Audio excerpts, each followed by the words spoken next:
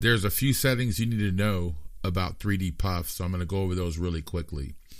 First of all, the setting that you're going to do for your main cutting, what they call a cutting stitch, which is going to cut through the 3D Puff, is going to be between 18 or 16 millimeters. A lot of people do 16.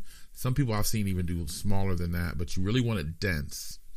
For regular stitches, like let's say for instance this outline here, that's fine to be whatever it is, as long as you're not cutting through 3D foam. Okay.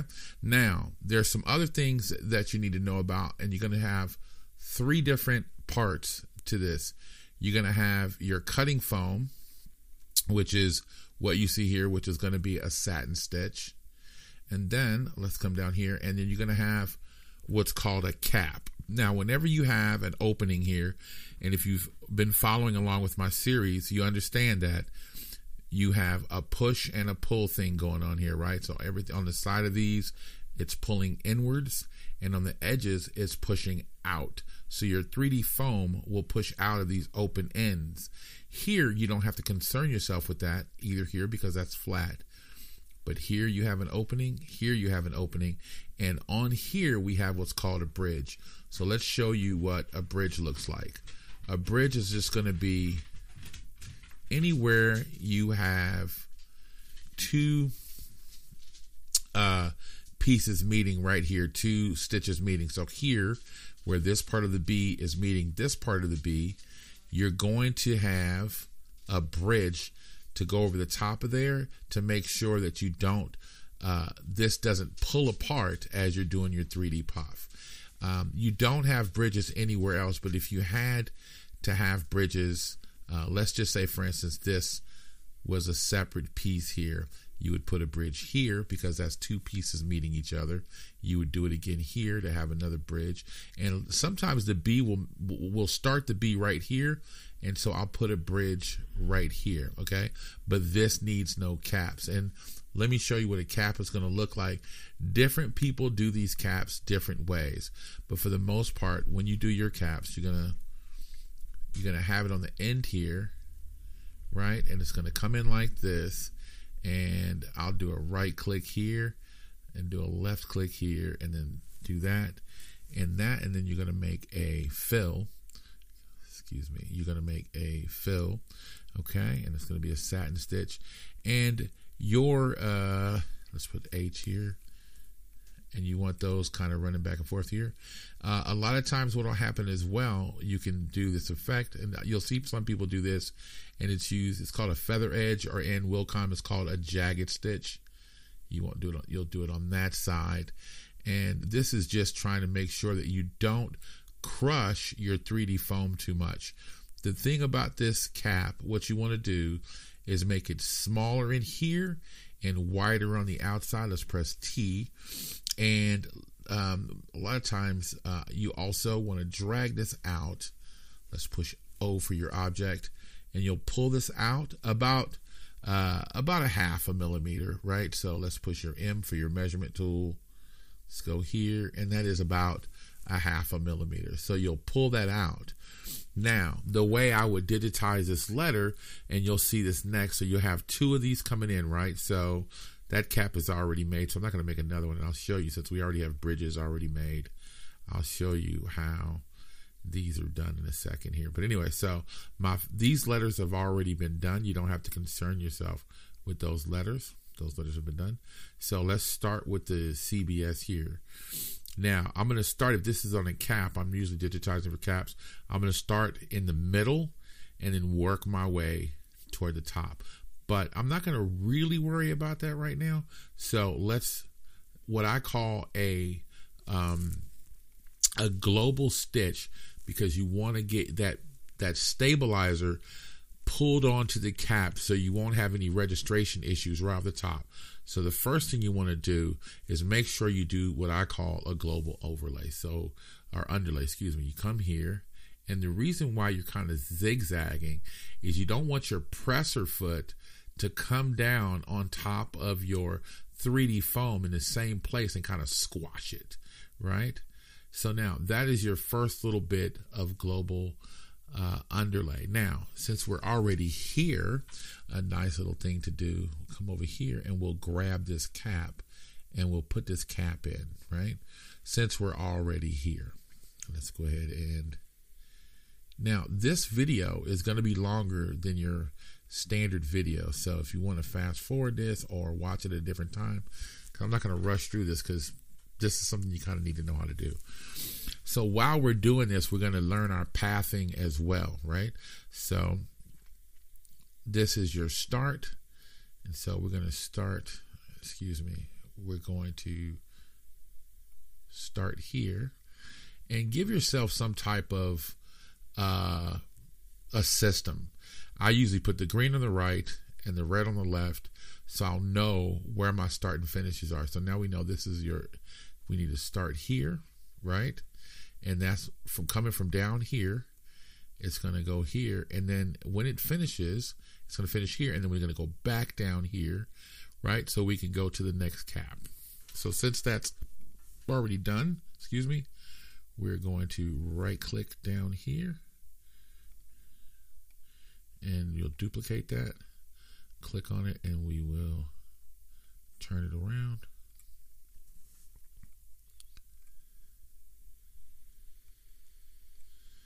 There's a lot of people that do a lot of these a different way. Let's take off the effects on this because I did something weird. Okay, so there's a lot of people that do these a lot of different ways. Just watch videos and see what works best for you. These caps. I've only done one set. It was like the first time I did 3D Puff and I did my caps. I don't know how I did them wrong, but it didn't work and my puff was all sticking out. But I've only done that once. So make your mistakes one time and then don't do it again. So let's go for your reshape here. Remember I said this is the same thing. The green is on the right and then the exit is on the left. So we know that we have to come back down.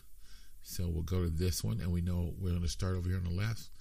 We'll get a digitize a closed shape, an open shape. And we'll start here since we know that's where we're going. And we're just going to zigzag again, trying not to go in the same place that you went before, but it doesn't matter that much, but you don't want to crush, especially if you're not using expensive, and we're going to end right there. And now you're all connected, right? And so that right there, and now what you want to do is start your letter, right? So now we know that we ended here, and now we're going to start a letter down here. So now we're going to digitize. We're going to do a column here. And then we're going to go all the way around.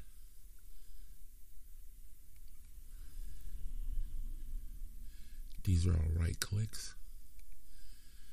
If you don't know what I'm talking about when I say right clicks or left clicks, or you're kind of lost, that means that you skipped in the series. And if you don't know how to digitize, I have an entire free series and a playlist down there to teach you how to do this. If you don't understand how to digitize or you're brand new to Hatch, go watch that series. All right, so then we're going to finish up right here. And these are 2 left clicks. And that's a done deal. So now we'll just press T so we can see what we got. Oh, this needs to be a satin stitch. We'll turn off this auto split, manual spacing, and we're going to turn this. Remember our settings. Now we want to turn this into an 18 or a 16 or whatever. And that is your 3D Puff done for your C. Let's move on to the B now. And we're going to start down here at the bottom again. Actually, I'm going to start right here because this is the way kind of I'm going to digitize it here. So we're going to start here. We will start with our bridge. My bad. And there's your bridge. So now we'll go around and we'll do some global underlay. I'm not doing anything specific here. I'm just zigzagging around. Right? That's all I'm doing. There's no specific way. The reason why I'm zigzagging is just so we don't have a bunch of monkey business. Now we're going to start right here. So I'll I'll end right there. Now we're going to take our column tool and we're going to digitize around. So we'll go here, here, and then those are 2 left clicks, and these are all right clicks, and we're going to go all the way around with mostly right clicks.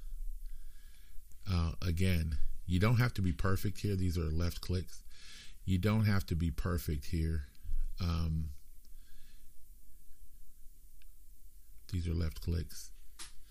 I'm going to go all the way down here to the bottom. You don't have to be perfect because you can go make corrections. These are left clicks. Now I'm going to go back to right clicks. And the B's are pretty easy. So there you go. Now these are right clicks to finish. Now if you notice, I didn't go all the way back, but you can bring those back. Put H, and you can bring those back. First of all, let's turn this to satin. Let's turn off the auto split, manual spacing, and then let's grab these 2. And you can bring these back if you want to. Just add some joints here. Hit the space bar to get your round joints, and you can just keep dragging this back. This is also going to need to be round, and just keep dragging it back like that. And then you can still do that again. This one actually might be 2 square ones right there, so you can make mistakes and correct as you go along. And that B is done. You don't have to do any this can be fixed, but obviously we're just doing this for demonstration purposes. All right, so let's move on. Now we already have a couple of caps here selected, right? So we can come over here. Let's push T, and there's your cap selected. Let's drag that out of there by right clicking on it. Now we have a copy of that, and we're going to come over here. Okay, now we're going to do our global underlay again. Okay, and we'll start here and we'll go around.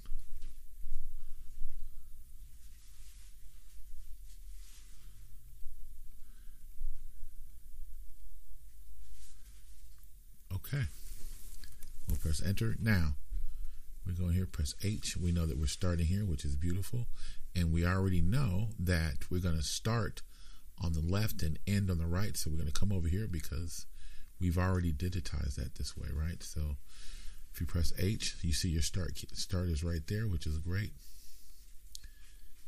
Now let's do a little bit of turnage here. All right. Let's turn this around. All right, so we'll get this in. Remember, we want to stick this out about half a millimeter, H. All right, so we'll bring this up.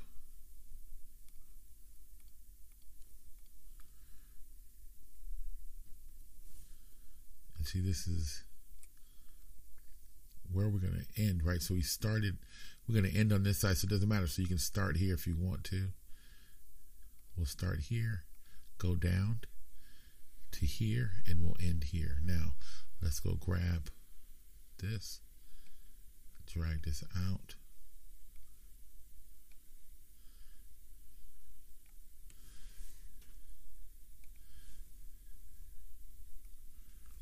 Let's turn this around.